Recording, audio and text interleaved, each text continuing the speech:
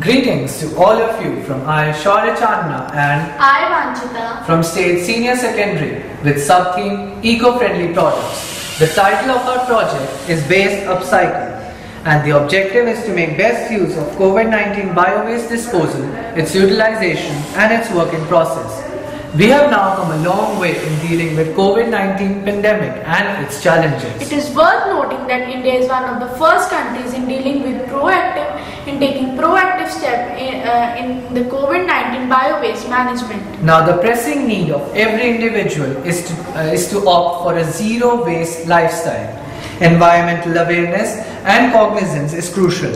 In order to solve this menace and to help fight COVID-19, the medical waste has been piling up, and the accumulated waste is the sole reason for eco-anxiety among the environmentalists. So we students have come up with innovative solutions. Firstly, the multifold increase in plastic wrappers can be put to innovative use by making decorative products. There is an urgent need to tackle this situation as nearly 1 lakh marine lives come to death either by choking or entangled by plastic dumped in the oceans. People can be involved in the collection of plastic wrappers. NGOs have done an excellent work in segregating the plastic wrappers. After segregation, the plastic wrappers can be cleaned with eco-friendly products to minimize the usage of water.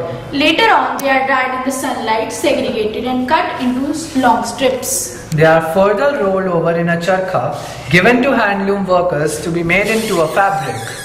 These fabrics is used to make handbags, other office items, etc. The handbags are durable, beautiful and easy to handle. They are also cost effective as they start from the price range of 300 rupees. Scientific principle involved in this process is to make the best use of the waste material and to recycle it for the better utilization. Used masks is a real mess, but they can be made into decorative artifacts. These used masks can be then cleaned, dried and can be cut into different strips. These strips given different shapes with the help of scissors. With the use of glue, give different artistic or different shapes to form flowers from the masks. Plastic strips inside the mask can be put to use to make the stalk of the decorative flowers. With the help of decorative sellotape, we can make a variety of colors of different flowers. Amidst this COVID-19 pandemic and its challenges, we should not ignore the extremely alarming situation of disposal of COVID-related stuff. Normal biomedical waste of around 609 metric tons is disposed of by hospitals every day, and the 109 metric tons every day is other than from this, which is COVID related. We can collect PP kits and other from the hospitals and can be dumped into eco bins. The discarded masks are firstly disinfected in disinfected chambers or isolated rooms. For disinfection, we have used tea tree oil 1 to 2 ml, vinegar 35 to 40 ml, hot water 100 ml, and then these used masks are soaked into this disinfection solution for 72 hours. We then shredded the material, the face masks and tissues using a shredder, and then kept it to soak overnight. The material is blended and made into a mash. We also removed the excess water from the paste. We took an open container and added Fevicol and cornstarch as binding agents. Also, we have used vinegar and lemon juice as preservations.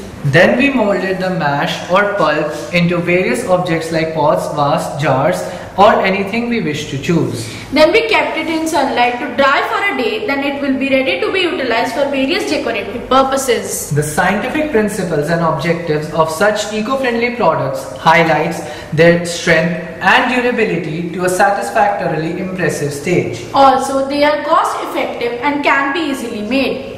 Ample jobs can be generated and women can be included in this endeavor also. An overall successful model to tackle COVID-19 related waste is disposal and utilization for daily use products. Employment generation and revenue build-up through such innovative techniques will further enhance the strength of our nation, besides being the largest COVID vaccine producer and exporter. Thank you.